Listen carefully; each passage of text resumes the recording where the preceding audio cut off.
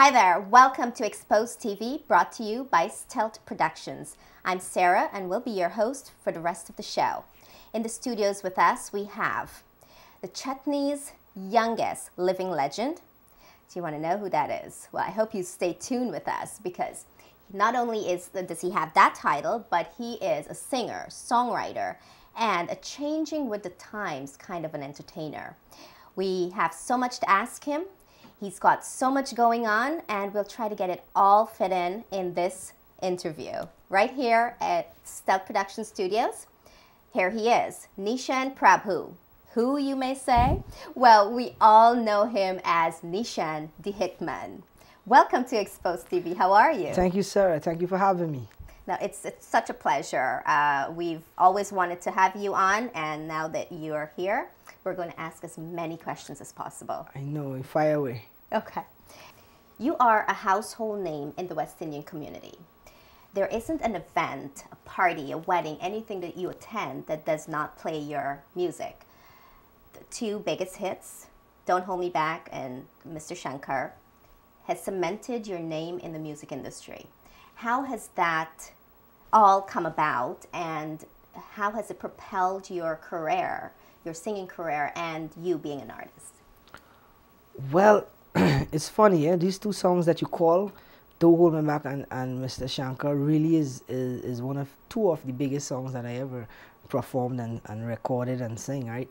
Don't Hold Me Back came about when I was in New York, 96, 97. My mom asked three of my brothers and myself to record a song on her CD, and Don't Hold Me Back was one of the songs, and that was one of the big songs for that year. And actually, it was my first ever recorded song. Shankar, it's ironic. I went back to New York, and my mom and them was there, and we did the same thing. And in Trinidad, this station, that's Iowa George, had us have a station, 91.1, 91.9, I think it is, and they started playing it, and they started to look for the guy who sing that song, Shankar. And it's like, they came and they find me, I don't know, they say, Hitman, who's the guy do this song? They say, yeah, this song is really big, man. And these two songs really helped me in my career to understand the soca side of the stuff with Shankar, and Don't Hold Me Back cemented it in the Chutney side. So bringing the two together, we have the soca Chutney, and this is where the household thing come in. When you go to when you're in Trinidad, even all races know Hitman. They know my music because it's so acceptable. They can understand it, and it's so the up tempo, the Caribbean music, and the Chutney. That's what it is. So the people, I think, they love that about it. And we all love it. And over time, people cannot get enough of it. God. So that is definitely the hit. That Soca Chutney, you mentioned that those two songs having a history with Soca and Chutney. But the Soca Chutney genre of music is going through a verge of change. Some people want to massively change it. To do away with the cover songs and to promote more original works of art. And then there's some that, you know, are okay with it the way it is. What's your take on that? Well, doing away with the cover songs, you see, for me, when I started singing Don't Hold Me Back, and even Shankar, listen, Mr. Shankar, if we go out, say, well, we use the Bollywood melodies, right? And there's a very thin line between the soca music and the soca chutney music. So when you come with the idea of doing away with stuff, we really can't do away with that, because to me, when you use, like, take for instance Shankar, that is Jai Jai Shiva Shankar Katara Kena, and coming from a background where I came from, we love the Bollywood music. We love the Bollywood music, and generation of this day and this time, plenty of them don't even know the Kishore Kumar and the Mohammed Rafi and Lata Mangeshkar songs. They hear it in the remix now. And a guy like me singing back a song and taking Jai Jai Shiva Shankar and putting a thing like, listen, Mr. Shankar, this generation is paying attention to it. So when you go to the household and you hear the father playing this song in the house, children, you're going to hear them asking, and this is what really happened. Parents come up to me and tell me these stories. You understand? And the melodies of the song, as I say in the thin line, if we done away with the Bollywood melodies, then you wouldn't really identify the East Indian side of the Chutney soca to the soca music. So we need to keep that there and keep it alive too. If that help it keep it alive. And for the part of the original melodies, we need to do original melodies. And who following Hitman music, they will know there's a lot of original songs I do. And I still do the melodies of the cover version songs. And up to this day, we still even sing over a whole cover version of only Hindi songs straight out of Bollywood. And I don't see that as a problem, and I think we should embrace that. Yes, we should try to move forward by doing original music, but in this industry that we're in this Chutney music industry, there's not a lot of innovators. There's not a lot of I would say a lot of people who know how to bring these kind of new melodies. Because for instance, in India, right, when you hear a song come out from an Indian movie, before it reached to the studio and reached to the radio stations and where we hear, these guys and them, to create that melody, they sit down with a harmonium. Some of them in America, they will use a guitar.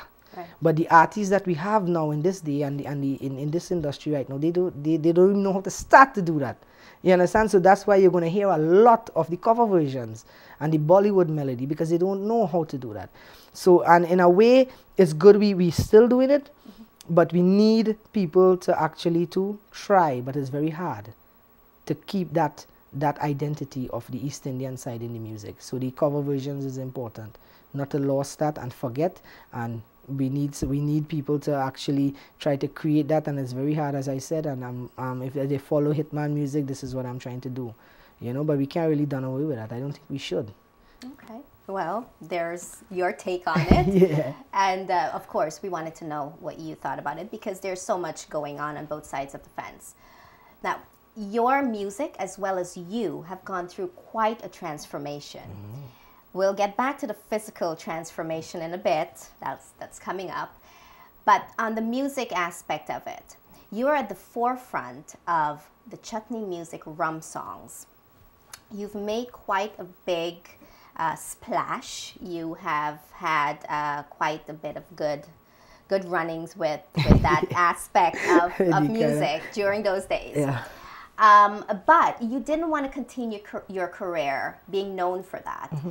So the first wave of change came, and the industry wasn't going to have it because rum songs are still in. Mm-hmm. Then the second wave of change came about. You didn't want to continue what the norm is, singing about women in that derogatory fashion, demeaning and all that aspect of it. You wanted to sing about empowering women, and that's taken a backlash as well.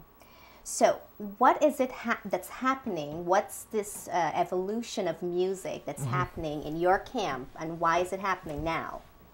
Well, it really started, you know, when you go out there and as an entertainer, you meet a lot of people, have a lot of views on what they think you should be singing. You know what I mean? And coming from a background of, as we were talking about the rum songs, where we have a group of people who love to have a good time. And if you go to a fete, come on, if you go to a party, or you go to a lime or a birthday party or a soak-up party or a chutney, they're going to have alcohol. Right? I mean, say if you go to church, you're not gonna see that there. Why? Because that's not the place for it. Right. You go to a chutney show, you're gonna see it there. And then with a little partying, come out with a little drinking. Some of us overdo it, of course, which we try not. This is why Hitman trying to help the situation. But when I took the stand of not recording any more rum songs, maybe like about 2 or 3 years ago, yes, a lot of people said, well, Hitman don't know what he's doing, because that's what everybody wanna hear, and you know this. But I think if we're going to make a change, right, because I didn't like what I was hearing. People were saying, well, if they don't sing rum song, these people can't sing nothing else, and they can't make a hit, and you know, that kind of talk. And I was like, that's not true. And I didn't like what I was hearing about our Chutney music. And I think that if the Lord bless us, bless Hitman, to make all these hits with these rum songs, well, why not he can give me hits with other songs? And I started recording other songs. This song's, Girl, You Know I Was a Drinker, that one of the artists' song, right? That song was given to me. I was actually learning that song to perform it. But then when I listened to the lyrics of the song, right, it was saying that, you know, I changed the girl to a drinker. And here, you know, you're having Hitman going to a show, and this lady's going to come and say, Hitman, look what you saying there, and my husband died last week and he didn't want to stop drinking. So then you put yourself in a position, right, and being in a place you're trying to please everybody, but you can't. But then when you look at actually what is really happening, for the music and for the people, it was not right. So I had to take that stand. And I think if you're going to take a stand, you don't take a stand from the underneath, you take a stand from the top, because where they're looking, they're looking at up. So if Hitman is on top, then Hitman do that. I mean, to say, as you said, a lot of people think but between me and you, I don't really care, because I think I want to do a right. A right cannot be wrong, and a wrong, you know what I mean, cannot be right. So my stance for that, and I did it, and I'm still here, you know, and I still go to shows and I perform some of my biggest hits, which is Shankar, Firewater, and thing, and people love it. And when you hear some of my new songs, if you listen to Janu Medi Jan and a couple of the independent ladies that you said, when we talk about degrading ladies, we need to give love and show love to the women, because women are so important to our society. You know what I mean? In our homes, if your mom, your sister, how could you say something? Oh, I mean, I say we need a little bacchanal in the music. It's obvious, because we need to have fun, right? But not all the time. We have to draw a line somewhere, and that's what I did. And I believe in God, and I believe He have me where He is, not these things. And if He could bless me in one way, well, He could bless me in other ways too. So I took my stand, and I still stand by that, and I still go with that. Why do you think you're taking the backlash of these changes that you're implementing? Well, obviously you're a pioneer, and it's working. It is making a difference, because when I took that stand a couple of years ago, it had that year when you pick up a Chutney CD from Trinidad, nearly every song used to be a rum song. You understand? And if you pick up a CD now, if you hear from all the artists who are out there, and you hear 2 rum songs, you hear plenty. So the change, it did make a difference, and it is making a difference. And as I said, they're going to look up. And a lot of things I do in the industry, I see a lot of artists copy it. And if they could copy that, that's so good. And it's working. So well, let's hope they continue to do so. Yeah, and they can still sing the thing, but you know, I see it's working, and it ease up. So when we had 15 songs on a CD with only rum, now pick it up, you're going to see 1 or 2. So tell me, is it working? I think it's working. Yeah, exactly. And that's... Well, and this is why I feel celebrities should use that platform for not just, you know, their good, but for the good of the people who are following them, the fans. But this is how I see it. This is how I see my blessing. This is how I see my music career is a blessing from God. And what are we gonna do with our blessing? Your blessing here right now is to take this program and to put good thing out there for people. You could take this and have whatever you want on it. But then who is going to look on at this? And then people they take it lightly when they think of the next generation. Everybody talk about the children is the future. Who is helping the children? Who is setting the example for the children? The children is the future. But tell them to go and drink, tell them to go and do this, tell them to do everything wrong. But yes, the children is the future. So what the children is going to do is what they see we do. Because when they put on the TV, they're going to see Hitman. Who is Hitman? What Hitman saying? You know, and I believe so strongly in this, and I know it works. And I see the change in the music industry. A lot of people don't want who we hear recording it still. Nothing wrong in that. But the point is, that is not what all Chutney is about. That is not what a hit could come out about. Is not only could make a hit, is that. No, I don't. I stand by what I believe, and I think my lifestyle and what I'm doing now, it proves that. Well, and you've been on the national stage. You've been on the international stage. You are an entertainer with fantastic celebration. I would say you're very celebrated.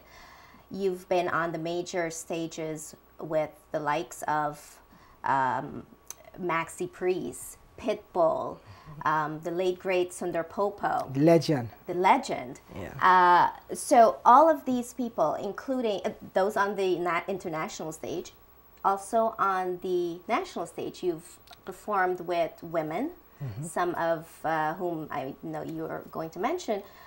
How did these collaborations, they don't just happen to people, but they've happened to you. Yeah. It just doesn't happen to everyone, I know, right? But it's happened to you. How did those collaborations just like started? How did they all, end up happening with you? And, how has it benefited your work as an artist? Well, I think my track records, it will show how it benefit, in a sense that how people look at Hitman, what they think of me, what they think of my work, and what the music is doing to the public out there. So this is my stance when I took the rum song. I know they pay a lot of attention to me in my crazy days, so I'm gonna give them something to pay attention more in a positive life, right? And as you said earlier on, you say Chutney, youngest living legend. That's a very serious title I take it as, because when you say a legend, you think of legend. If I look at legend, I say Kishore Kumar. I talk legends of people who did great things and they deserve that. But and you said all these collaborations, right? And all these things happen to me. Is that what makes somebody what they are? And the collaborations, there's so much artists I recorded. I recorded Bungie collaboration. I record with Drupati. I record with Alison Hine. I record with oh man, so much names to call, you know. And in the ladies side of thing, in the Chutney world, I gotta give props to some of the women in the Chutney world. And when I do a collaboration, mind you, the chemistry gotta be right. Right. Whether if it's a guy or a woman, right? And for the women, one of the women I love working with is Drupati, because Drupati is one of our legends, and I hope people give her that prop and look up to her and give her give her the credit where credit is due for Drupati. She deserves it. Then we have Alison Hine is a very talented person in the soca music, very respected. And then we have Neeshan B, did some good work in the Chutney world, and the chemistry with all these people were real. When we talk off stage, we communicate off stage, it's good. So being with them that way bring me to the conclusion that it's good and we're gonna work together. Somebody, look, me and Kes came on this song with Spanner, with me. Alison was on that song too. Bungie, very talented guy. You know what I mean? That's some of the stuff that I'm proud of. Yeah. You know what I mean? And there's so much things happen in my career that I'm blessed. And all these things that happen, I know. That's why I myself does like how, but I get my answer, it's God. So I would not scared to say, well, all right, I don't want to sing a rum song. Some guys at the time when I was making that decision, they say, well, oh, that's the end of Hitman, right? But I mean to say, come on, if you believe what you believe in and you stand by it and you believe that God is the true master and the true one who does grant everything, you have no fear. So I'm not scared of anything, and all these blessings that come my way, I accept it and I try to pass it on to the people who is looking and the people who is listening. So somehow or the other I could give back to what a blessing I have. He's not only the hitman, he's also fearless. Yeah. And you can have them in both of those things in the same person, as you can see evidence right here. Now, let's talk about your physical transformation. Yeah. Who or what do you attribute this change to, the new you? Well, if people following Hitman, who really following Hitman over the years, when I sing Don't Hold Me Back, all these times I used to be working out. That the first video I actually did. And you know what? That's been so long, and that's one of the first Chutney music. I'll be talking about things that I did. I was checking, I was doing a little count there, and I have over 20 videos that I did over the years. Wow. And that's a lot. You know what I mean? And I'm sure it's more because I recently did one too. And working out, keeping myself in shape was always there. Then after a while doing the workout and everything, you tend to let yourself go. You know, so in a little period of time that I was with the kind of rum song, I was like really dark character. So I kind of let myself go and trying to clean up myself after that. And when I start cleaning up myself back, well, this is what you see. This is actually the real Hitman. This is actually the real Neeshan Prabhu. This is actually what you see in here. It's on the inside too. You know what I mean? And I got a lot of support home. You know what I mean? There's a lot of people who encourage me. Just as they was encouraging me to go down that road, a lot of people encourage me in this road. And when you look at yourself and you feel better, and you look in the mirror and you see yourself look good, you feel better. And when you again, I do things not only for myself. I do things now to try to help everybody else. So if they're gonna see Hitman now, say, well, all right, he's up the rum, so he looking good. Well, let me try to look good too. And what I do, I see a lot of the artists, these nowadays artists, are doing it. You know what I mean? They either they're doing something I do, they're singing something I sing. It was something or the other. So I try to do good things. So if they're going to follow, they will follow something good. So what they see right now is actually who Hitman is. Been all the time. Trendsetter. Trends, yeah. Where did the Hitman come from? Well, I was telling you earlier on when I used to live in New York, right? Well, you know, I'm a big wrestling fan. A lot of guys are wrestling fans. You are, right? so am I. So, yeah. Okay, I see. So Brett the Hitman, oh my God, that. I'm so sad, Brett. I don't know if you ever see this, man. I just love you guys, and you know what? I'm so sad he's not wrestling anymore. But he was one of my favorite. And when coming up with the song "Don't Hold Me Back" and coming up with the video and stuff, I wanted a name for myself. So this is what we choose at that time, Hitman. And I write it in the back of my shirt. You must, in YouTube somewhere it's there, the first video, and it's right, Hitman. And I went to Guyana. That's where it started. And when I went to Guyana people saw the Hitman on the back, and that was it. That was it. So it's really a Guyanese thing. Guyana is my home. Guyana is my people. Which brings me, we know you're Trini to the bone, Yeah. but you've been spending quite a bit of time in Guyana. Yeah. What is the energy like performing in Guyana?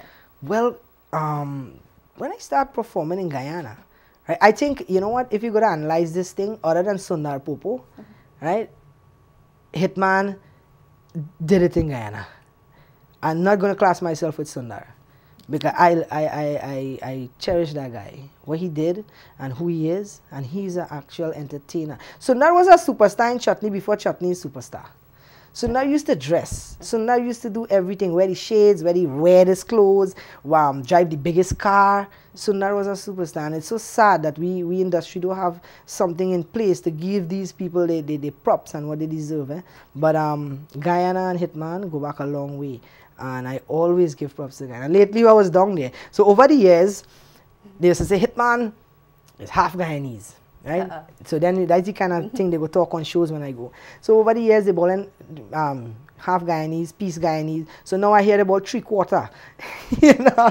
So you're crossing over. So I get but this is, you know it. This is what it's. Well, just now I'm whole. You know what I mean? But I love my Guyanese people because they support our Chutney music.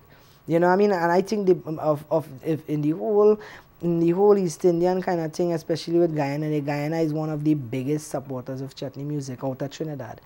And respect and love them all the time. That's why I always go back to them, and I'm always there. Right, when I travel around the world, I represent Guyana, and I just don't even say it. And when artists was to refuse to go there, you understand? Hitman was there, and when they see Hitman mashing up the place, you understand? And Hitman bigging up Guyana, they going down Guyana and now loving Guyana. You understand? And I loving Guyana a long time, so it'll come. All right, good. Yeah, they know what I'm talking about. They know what I'm talking about. Yeah. Well, I know they're enjoying you being there as well. All the time. So, also, being an artist of your caliber, you're always working, you're always on the go. What brought you to New York this time? Oh, well, it's a very, as you know, as we was talking early on, you know, my life, I'm giving back right now. Always giving back, but it's more in the front line. So this weekend was no different. This weekend was for a very special cause for a home. I think it's a play park in Guyana, and it's Guyana again. So you know, Hitman gonna be there, and I'm here for that. And the show was successful, and it's my way of giving back. And when I hear Guyana, I was here and willing to give back to the foundation, and hats off to Christine Khan and the whole team that pulled off the event last night, and I know you guys was there too, and thank you for coming and supporting it. And this is what it is, and this is just a next way of giving back, always giving back. We have to. The Lord bless me with so much abundance, and my talent is my way of giving back. Yeah. And it was extraordinary. So but on that note, I mean, being the artist that you are, being able to lend your time so freely and so graciously to charity, what other events do you have coming up that we should know about, as well as music works of art? Well, this stage in my career, I'm doing things that I want to do. I'm recording songs that I want to do, in a sense that if you listen to my music now, you will listen to the different kind of music that I do. I choose my people who I do stuff now with, right? And there are shows. What you see me on is because I'm choose to be there. I'm not about, is like, you know, a lot of artists, when you're trying to make it in the industry, you gotta put yourself in certain place. I passed that stage already. I think so. And there are certain things we're gonna do in the past. I'm not gonna do that now, you know. And I'm here now at this stage in my career, as I said, to give back. and to try to set an example, you know what I mean? And I live my life in a way that I don't compromise what I believe in for others.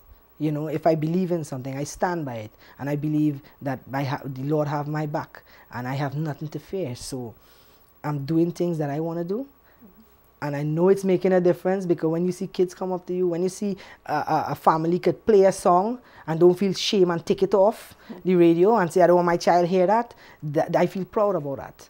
You know what I mean? And all the songs in the past, it was good. I love all the songs that I did in the past. I love all the rum songs. I love all the crazy songs, but I'm doing things different now. So this is where I'm at right now. You know, it's all great. It's all coming from a positive place, and I love that about, you know, anyone that's able to give back. So this was great to have you here. Thank you very much. Getting as much as you were able to give us. Thank you very much. I know I've learned quite a bit, and I'm sure you, our audience, have also. So we want to thank you so very much for being on Xposed TV, and I hope you come back whenever you feel like. Just let us know. Well, I'm so happy to be here, and I'm so happy to be in a program that have this kind of intense and seriousness about it, to get the message out there of artists like myself, that the things that we have in we head, that we would like the people to know, not only what they see, you know what I mean, and get to really know me. And I commend you on bringing out that side of Hitman, you know what I mean. And this is what it is about, and this is the kind of things, as you ask me, what I'm doing now. I'm not doing any interviews anymore, much interviews. I'll be doing serious stuff, things that will worth it and worth doing, you know. And again, thank you for having me here. Okay. And on that note, folks, we want to thank you for joining us and staying in tune with all that's going on this interview. And also, again, to our guest, Neeshan D Hitman, for being able to speak out and doing things his own way, not being fearful, but being fearless about how he goes about handling his business, because he is a pioneer, a true pioneer. And our hopes of this show was to make sure that his audience, his fans, and his followers embrace him as he goes through this, so that he doesn't go through this alone. So once again, we thank him, we thank you, and until next time, I'm Sarah with Xposed TV, coming out of Stealth Production Studios.